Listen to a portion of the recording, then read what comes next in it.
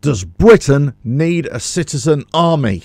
Let's get into this one. Hello, welcome to Alpha Sparrow channel. I hope you're all well. If you like what I do here, don't forget to like and share the video, subscribe to the channel, and hit the notifications bell for all future videos. So, a call has come out from a senior general for the United Kingdom, the British forces, to say, actually, we need a citizen army. Basically, he was saying about the youth of today. The youth of today, they're more interested in their phones, in Instagram and TikTok, and they're not really in tune with what is really important in the world. Then you see other countries who come under attack, let's say like Ukraine, then they have to galvanize together. And he's saying, if another country were to try and invade or to attack United Kingdom, Great Britain, United Kingdom, right?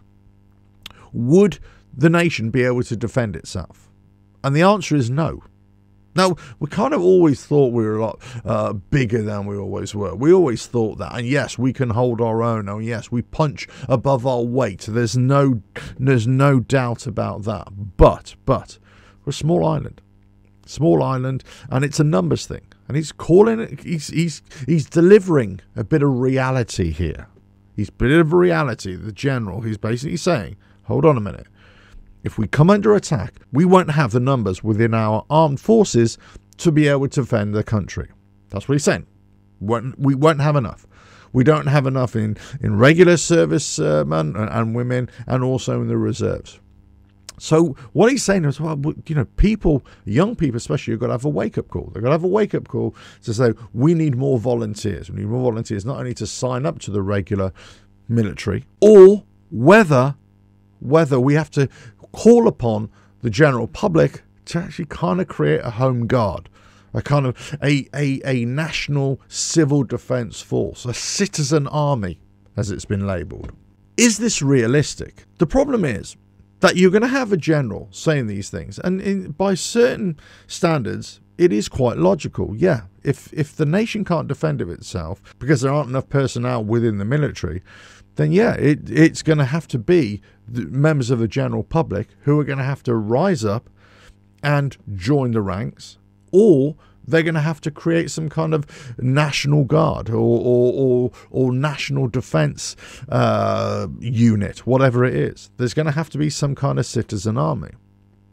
But here's the thing.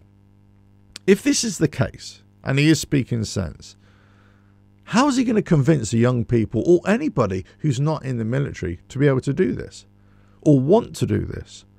It's all well and good for generals to say this, but generals are usually, you know, at the back of the lines there. You know, politicians rarely, very rarely, send their children into battle. And usually, and this is the same world over, it's not from the middle classes, from the upper classes who go and fight. Yes, bar, let's say, World War I, when there was a definite loss of life in all the classes. But certainly in modern history, in modern times, certainly since World War II and to present day, it's been more about deprived areas that you get a greater number, working class backgrounds, that you get a greater number of enlisted personnel. Certainly regular servicemen and women who go into that. That doesn't necessarily mean that's all cases, of course, but certainly the officers are not from those backgrounds. And what happens? The officers may be, go onto the front line, of course they are, but the ones who are pushing them to the front line, the decision makers, the politicians and the generals, they're not going to the front line. They're not the ones who are fighting. So it comes down to, well, actually, are we asking young people, young men and women, to volunteer to be at the beck and call of some general who's in some bunker somewhere, and then also you're going to be able to defend in your country? So you're hoping that you can pull on the patriotic feeling from these would-be citizen army people to defend the country. Now, for most people, they probably would. They probably would be thinking, yeah, you know, we've got to defend ourselves, whatever it is. You know, if aliens invaded the country, or if another country invaded this country, they say, yeah, you've got to defend your country.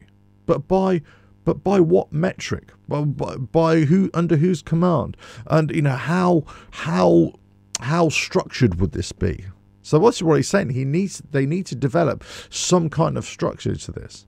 So I'd be very interested to see whatever happens of this. If there's some kind of plan, some kind of strategic plan in the future. Now you're always going to get many people, young people with a lot of bravado, and middle-aged people think, yeah, or ex-service men and women who think, yeah, I'll defend the country. Quite right. There's no problem there. But it depends on the structure and the organisation. And you're going to get some people, as he says, his worry is that so many people, young people especially, are more interested in getting famous and being on TikTok and Instagram and YouTube, of course. But you know, that they won't even realise what their nation requires of them. They won't have the tools, even the basic tools, to be able to not only fight to defend their country, which you can't expect people to fight for their country if they've never been shown or taught how to do it, of course, but also just to be able to survive themselves, to take care of themselves, to take care of their families, or to take care of just people around them. So you're asking for not only a quantum shift in skill set, but you're also asking for a quantum shift in mindset as well of the young who've never had to think about this before.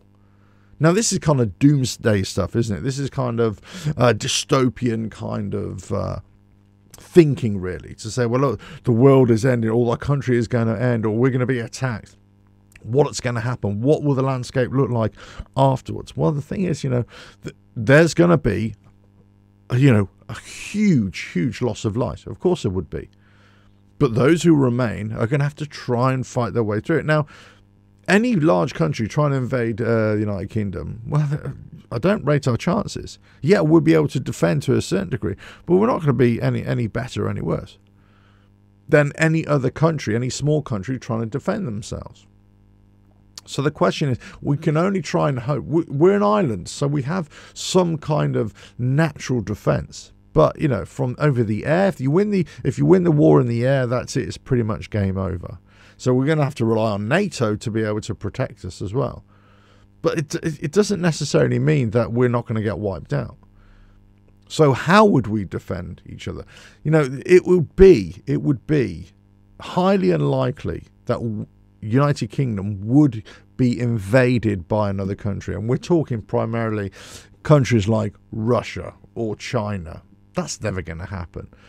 Russia, you know, are struggling with the war in Ukraine anyway, but for the future, of course. But as a tabletop exercise, well, are we going to piss off Europeans so much that they're going to want to invade us?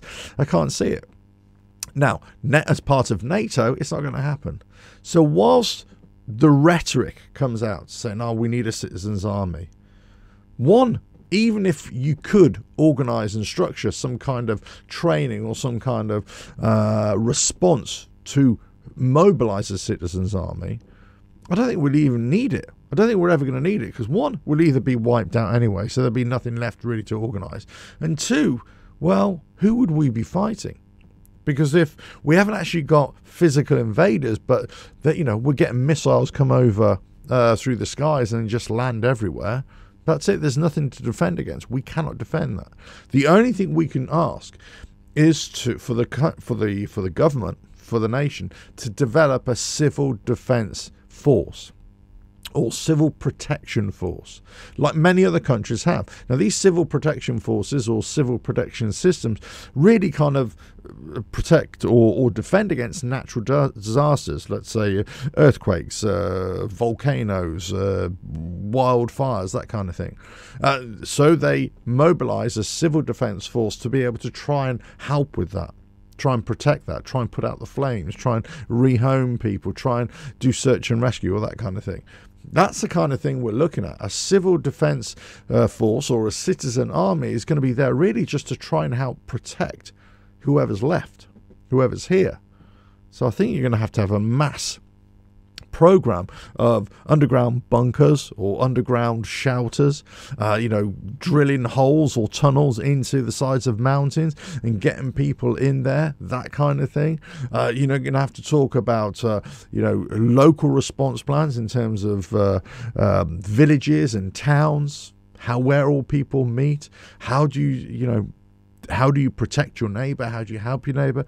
All that kind of stuff. Well, nobody's going to be thinking, right, okay, we're going to have to get hold of a shotgun or a couple of rifles here, and then we're going to have to try and defend ourselves or defend the nation. Where are you going to get all these guns from? Who's going to defend each other? So the idea that there's going to be some kind of military citizen army or a military capable citizen army is absolute nonsense. It's actually more about just being able to defend yourselves and being able to survive and being able to protect the country as a whole just by little clusters. But without major structure, there's going to be no hope whatsoever. Let us know your thoughts in the comments below. Is there a need for a citizen army? Will it ever be effective? And even if people would volunteer, what is the quality of the volunteers and how effective would they be in the real world? We're talking about real world here. I'm not talking about, yeah, I can do it. No, I'm talking about real world, real situations here. Okay, you know, would I be able to do anything? Would you be able to do anything? Highly unlikely. What are you going to be able to do? The only thing you can do is protect your family and protect yourself, protect your family and protect your friends. That's all you really can do. Without any weapons, and, you know, who are you going to be fighting anyway? It's highly unlikely. Let us know your thoughts in the comments below if you like what I do here. Don't forget to like and share the video, subscribe to the channel, and hit the notifications bell for all future videos. And I will catch you again on another video coming very soon. Bye now.